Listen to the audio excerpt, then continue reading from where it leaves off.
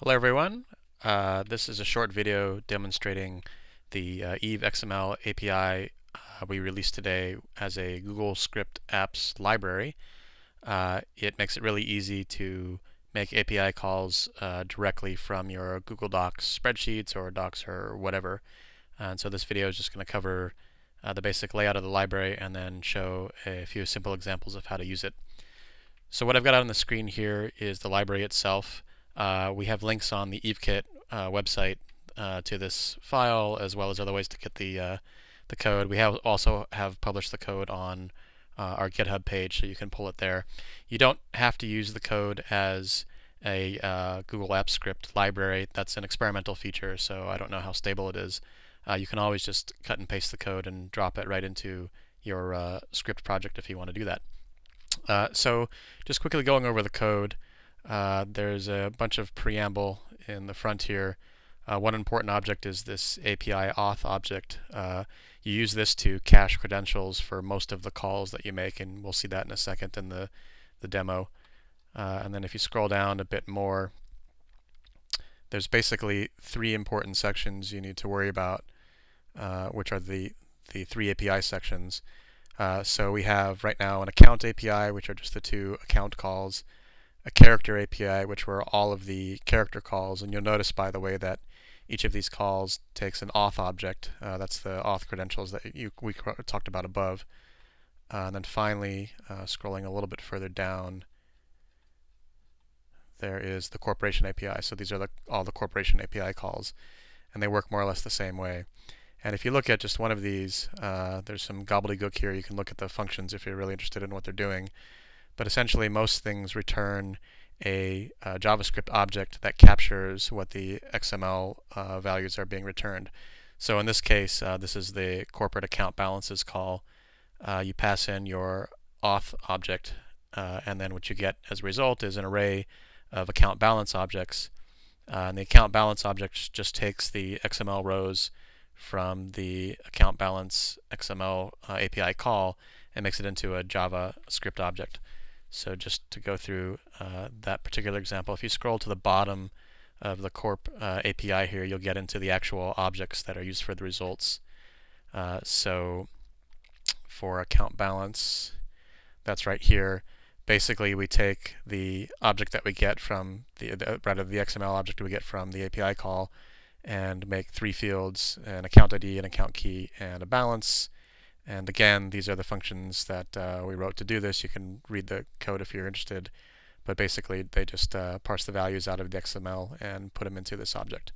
So essentially, all of the API calls here will return Java objects or JavaScript objects rather, that pretty closely mimic what the XML rows are showing. These are all encapsulated in a response object that's right here. So the response object captures the header information out of the XML call, so the version, the current time, and when it's cached until. In cases where there is an error, there will also be an error object set with the code and the error code. But if there is no error, then the actual result of the call will be stored in a field called result, and then the type actually depends on which API call you're making. Okay, so that's the basics of the library. There's many different ways you can use this, as I mentioned before. So one way to use it is to just cut and paste this code directly into your script or some subset of this code. This particular file I'm looking at right now is shared from our drive, and there's a link on the website, so you can grab it directly if you want to do that. Or you can grab it from our GitHub page as well. But the other more interesting way that you can use this code is to actually pull it in as a Google Apps Script library. So I'm going to show you how to do that now. So what I've done here, I'm just switching to a real simple spreadsheet. I've made a simple spreadsheet, and again, there's a link to this available on our website as well, where I have places to put a key, a vcode, and a character ID. So let's go ahead and do that real quick.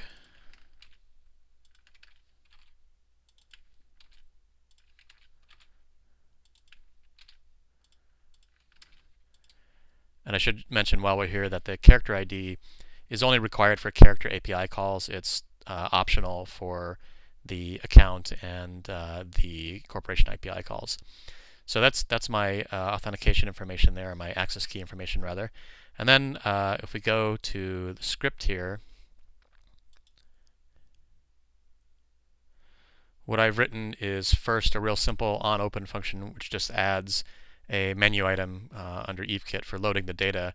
And when you select that, you'll call this function down here, which basically retrieves all the credentials from the spreadsheet. And now I'm ready to make a call. So the first thing we need to do is we need to pull in the actual library as a Google Apps Script library. And so the way you do that is you go to Resources, and then you go to Libraries. And now it's going to ask you for a project key for the library. So on the website we've posted what our key is, but for this demo I'm going to show you how to find it directly from the file. So if we go back to the actual library file, if you go to File and you go to Project Properties, you'll see the project key right here. So you just pull that out and then go back to your script and put it in here and say Select. Okay, so it's found our library. The next thing we need to do is select a version. There's only one right now, so it's a pretty easy choice. And then you need to select an identifier, and this is basically the name of a variable that will represent your library in your script, so you'll be able to use this as a prefix for all your calls. So I'm just going to leave that as the default for now and hit Save. So the cool thing about making this a Google Apps Script library is that now you'll get command line completion when you type in the script here. So what we're going to do for the demo here is we'll make a real simple call. We'll call, let's say, the character sheet call and print some of the fields out. So the first thing I'll do is I'll make an Auth Object. And what that's going to be is an instance of the API auth class that I showed in the main library file. But since we pulled this in as a library, now we'll get completion. So I can just scroll down and pick the function that I want and then put in the appropriate fields. So these are just fields I'm pulling from up here that we already pulled out of the spreadsheet. Okay, that's that. And now to get the actual sheet, let's make a sheet variable. We're going to call the character sheet function. And again, we get our completion here, so we can scroll down and find it. All the character methods start with char, char. So let's see if I can find it a little faster. Oops. So we want char sheet right there, and we're going to pass in our auth object, which we just created. And that's basically it for using the API. So to show that this works, let's do something simple here. So let's take a look at our spreadsheet again. I think let's store the results here. I'll put, let's say, that the name of the field and the value of the field here and so on. So let's make a row variable. We'll start on row 5. And let's see. Let's pull out some of the header information. So just to refresh your memory here.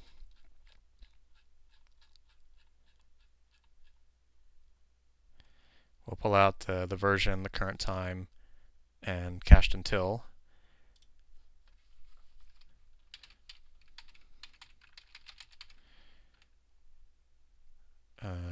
So we'll use current row and the first column, and we'll set that to version.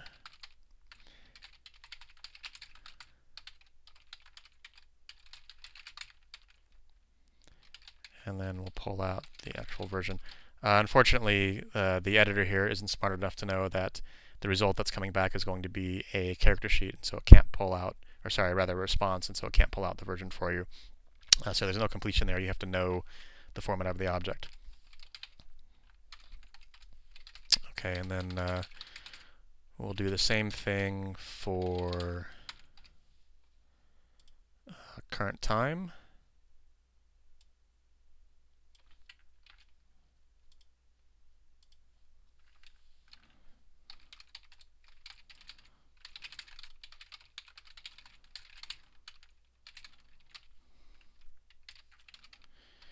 And lastly, for cached until.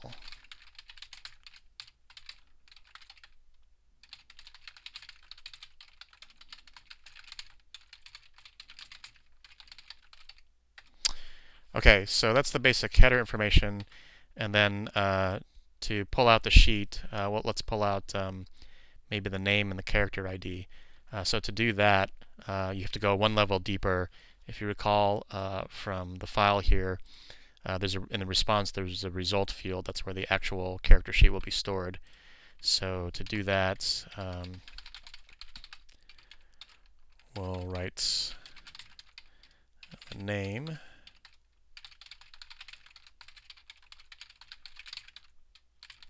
sheet, and then results, and then name. And last one here,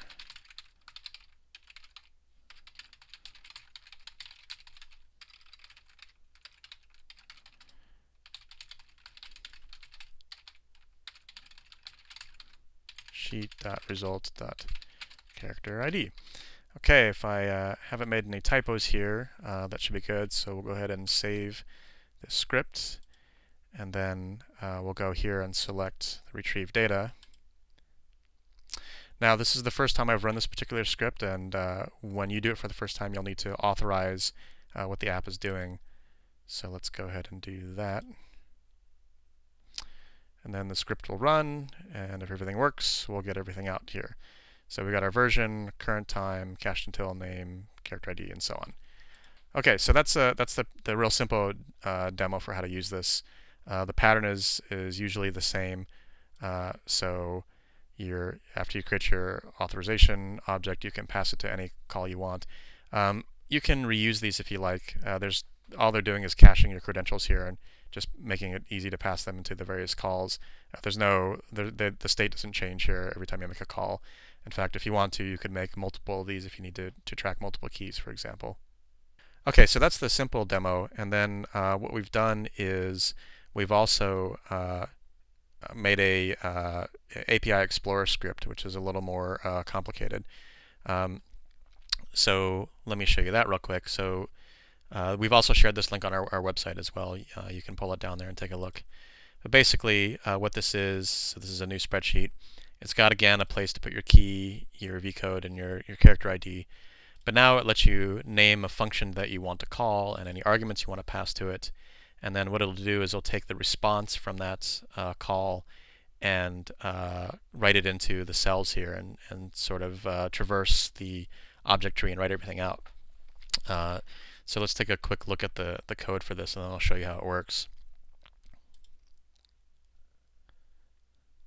So there's a couple pieces here. The first piece on top is the same as before. I just made a simple menu that lets us call a function when we need to.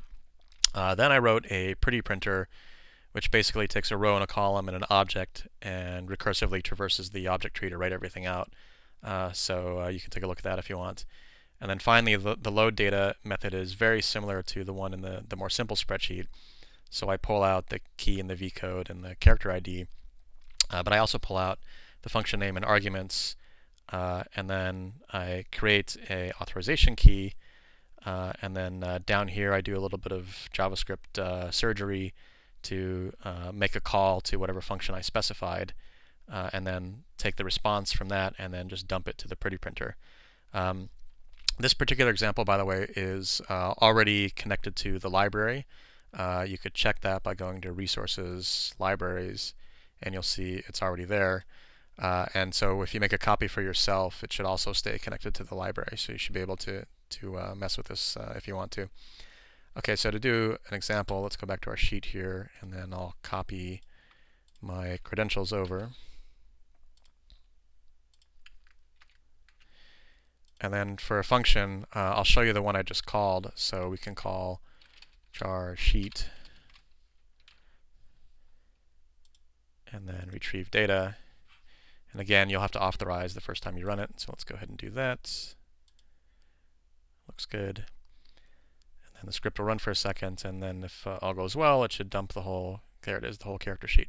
So roughly the same thing we did before, except it'll write the type of the object first, and then all of its fields. And anytime it finds a non-trivial object field, it will recursively write that out as well. So the result here was a character sheet. These are all of the fields in the character sheet and a bunch of other stuff. And then skills, and skills itself in the character sheet is an array, and it writes out all the skill information as well. You could try this for other things. Let's see, let's try another good one. Maybe, whoops, wrong section. Maybe assets. I think I called that asset list. There it is, asset list. Okay, so let's try our asset list instead, and give it a run. And there you go. And again, assets is another example of a moderately complex object tree. So the pretty printer is just crawling through. So this asset here, for example, contains a bunch of other assets which are here, and so on and so forth. Okay, so you can of course look at the code to get an idea of how the objects are structured, but you could also just use this tool here. It's pretty convenient for just playing around and sorting out what the data looks like. Be careful about the cell formats here. Sometimes the cell formats can get mangled and end up doing strange things to values. So I usually go and set everything to plain text when I start here. Otherwise, it should work out just fine. So that's it for this video. If you have any comments or questions, or especially bug reports, I'd love to hear if anything's broken for anybody. You can track us down on the forums. We're fairly active there. You can also go straight to the EveKit website and send us feedback there. Or if you're on GitHub, you can also open defects against the GitHub project for this as well. That's it. Thanks a lot. Bye.